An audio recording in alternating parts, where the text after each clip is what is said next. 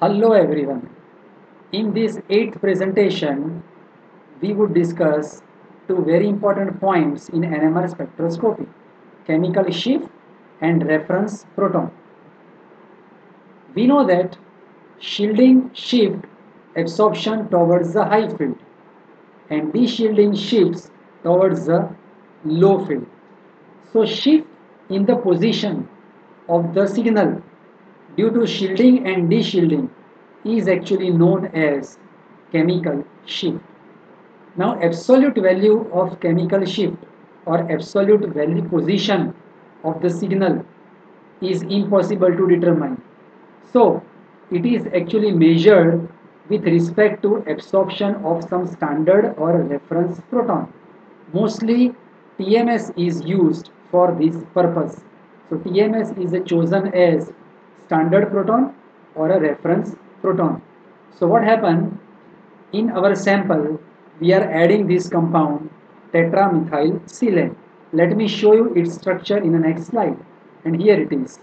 This is a tetramethylsilane. You can see that there are 4 equivalent methyl groups. So they would give rise its NMR signal. So position of this TMS is arbitrarily taken as a 0. The scale is called delta scale. So it is not 0, but it is taken as a 0. And with respect to its position, we are showing the position of our sample. So that's why TMS is called reference proton. In chemistry, let me remind you, in electrochemistry also we are using such a reference, and that is called standard hydrogen electrode. We are considering its oxidation potential as a 0 volt, which is not, but we are arbitrarily taken it as a 0, and with respect to that we are showing the oxidation and reduction potential of several half cells. Whenever you say that oxidation potential of zinc half cell is a 0.76 volt, so absolute value is not 0.76. With respect to hydrogen, it is 0.76 volt. Similarly here, TMS is used as a standard proton or a reference proton. So the definition of chemical shift is the difference in the position of particular proton from the absorption position of reference proton, that is called chemical shift delta.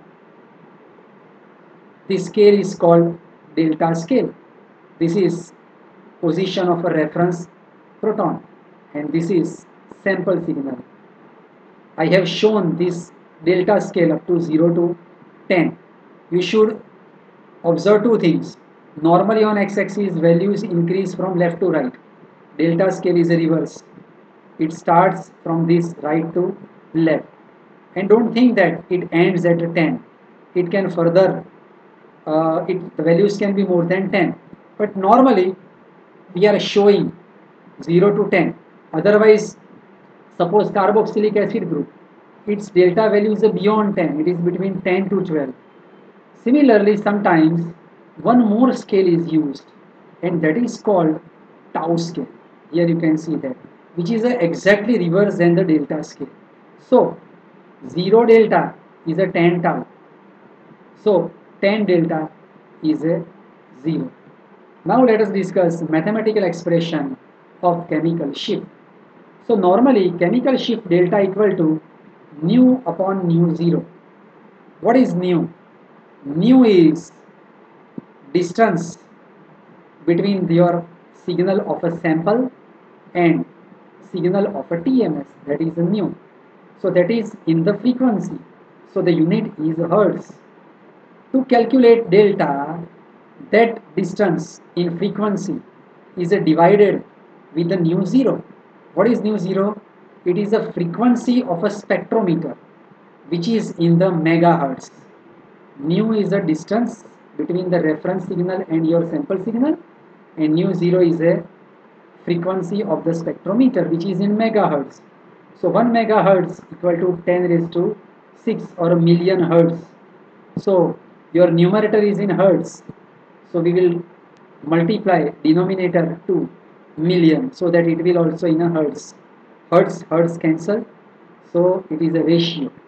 But now the problem arises that because a million is in a denominator, so this delta becomes very smaller, and it is maybe the 0.6 times 0 number. So such thing is a difficult to handle. So to overcome this problem, what we are doing, we are multiplying whole this thing with the 10 raised to 6, again million. So million million cancel, and now since we multiply this with the million, that's why we have to use its unit as a ppm, parts per million. Now I guess here you may have confusion. Why we multiply with the 10 raised to 6? So why it is called, its unit is called ppm? So let me give you a very simple example. A student scored 7 marks out of 10 and we want to calculate its percentage. Now we all know that percentage means it is one kind of parts per 100. Whenever we say 70%, it doesn't mean that examination is taken from the 100, but every 100 he or she scored 70. So there is no such word parts per 100. But see how we are calculating percentage. 7 upon 10 we multiply with the 100, and then we say it's a 70 percentage. So you multiply with the 100, so that's why it is like parts per 100. So here we multiply with the million, so it should be parts per million. So from the previous slide, now we can say that since delta and tau scales are reversed, so mathematically we can say that delta plus tau equal to 10. So sometimes what happens, at the end of your question paper, you will be given spectral data to calculate problems of NMR. Values will be given to you in a delta scale. In problems, sometimes you should check description of the signal may be into the tau value. Then easily you can convert it into delta, because delta plus tau is 10. So just subtract it from the 10 and you will get the delta value. One more thing I want to tell you, this is a summary.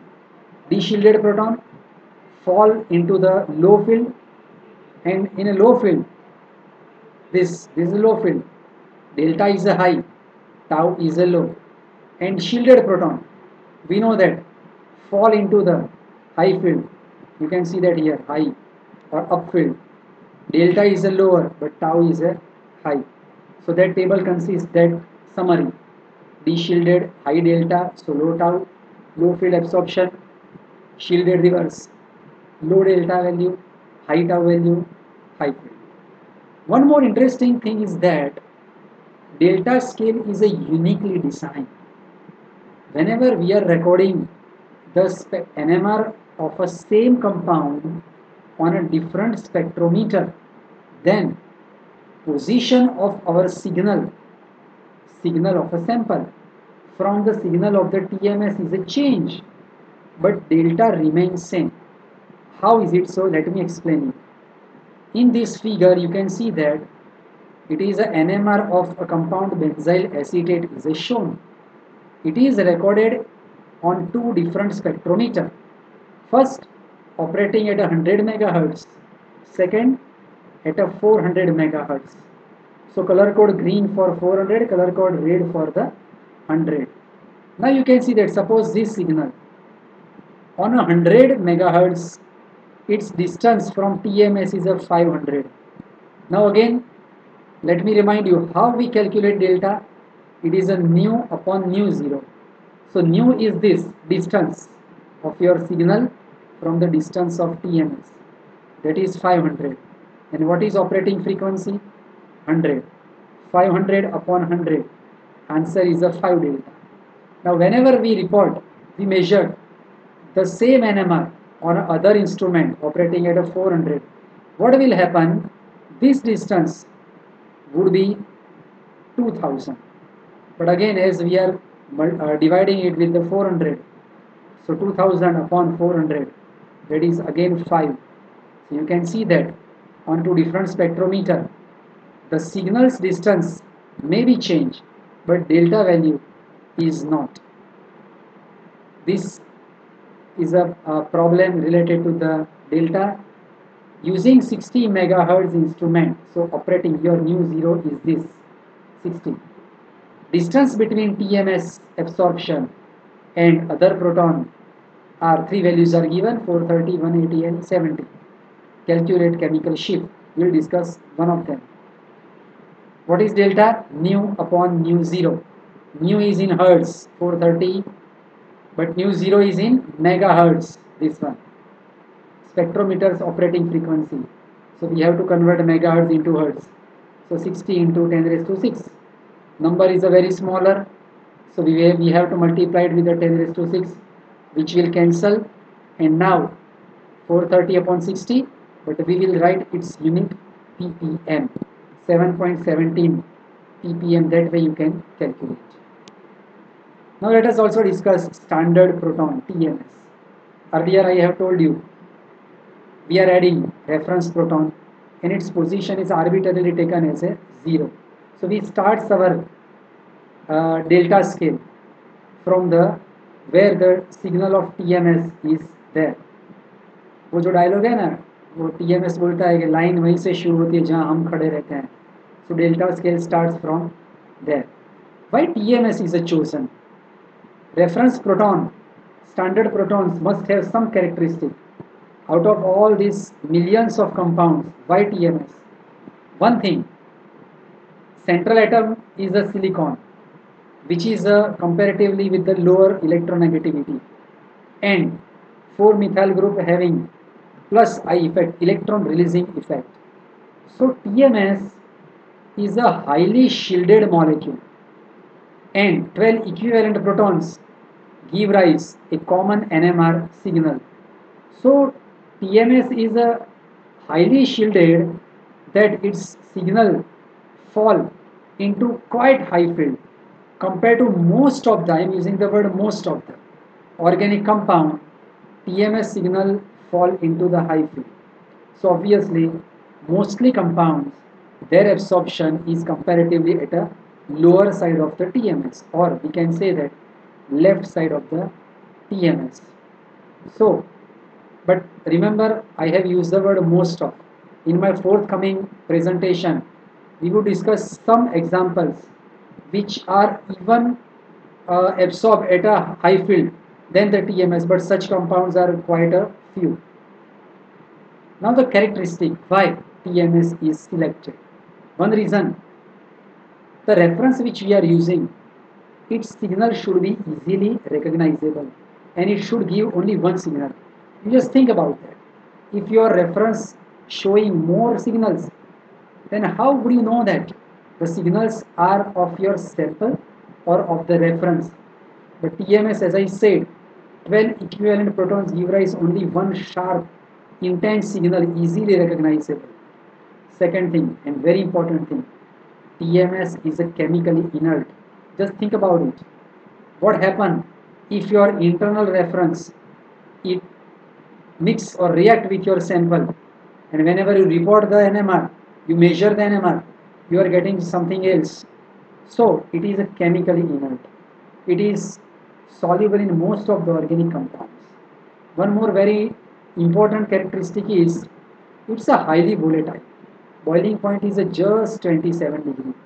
Sometimes our sample is a very precious and we want to recollect it. So see, just 27 degree boiling point, it can be easily removed and sample can be recollected.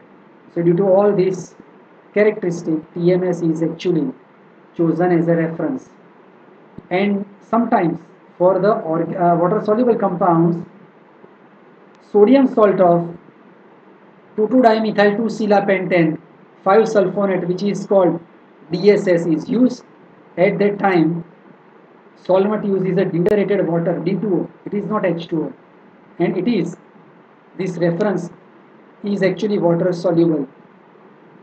So I hope that in this presentation you must understand the chemical shift and internal reference mostly taken as a TMS. So let us summarize. Chemical shift is a distance of your sample signal from the signal of a TMS. Chemical expression, it is a nu upon nu zero. Since we are multiplying with the 10 raised to 6, so it's a unit is a ppm, scale is a uniquely devised. So you keep changing the spectrometer, but delta values remain same. Sometimes tau scale is used, delta plus tau is 10. Shielded proton, they fall into high field. With the lower delta, deshielded fall into low field with the higher delta. And TMS having a characteristic, that's why it is used as internal or reference proton. So I hope that you understand these 2 points in this presentation. Thank you.